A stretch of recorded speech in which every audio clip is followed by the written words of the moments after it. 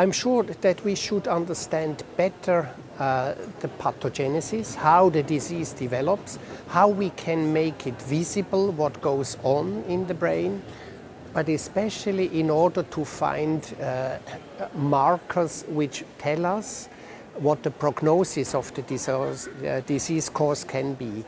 Because patients always are more interested in the prognosis than in the diagnosis. Diagnosis is just a label, MS, and interest for them is how will I be in a year's time, in 10 years' time, etc. And we cannot predict it clearly, but we are looking for biomarkers which give an indication as to the development of the disorder.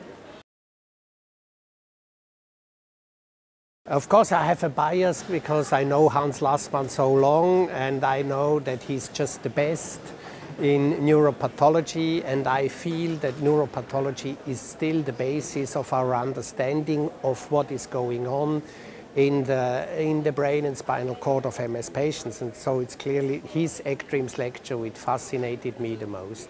And I was also pleased, on the other hand, that we were allowed to give a long talk on rehabilitation in such a scientific-based meeting with such a large audience. And this is very important, that rehabilitation is really a concept of how to improve quality of life in patients with MS.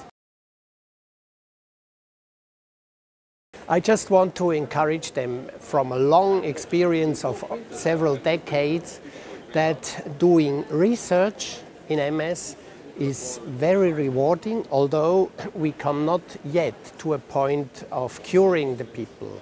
But to be close to the patients and take it as a privilege that we as doctors may be so close to people who have a more difficult life than we do have, and do something for them, and that we want to base what we are doing for them on evidence which is gained from scientific research. So young people continue in that way, and I always had hoped over these decades that I would become superfluous, that I would be not needed anymore because MS can be cured. But that is something for the future generation, so encourage.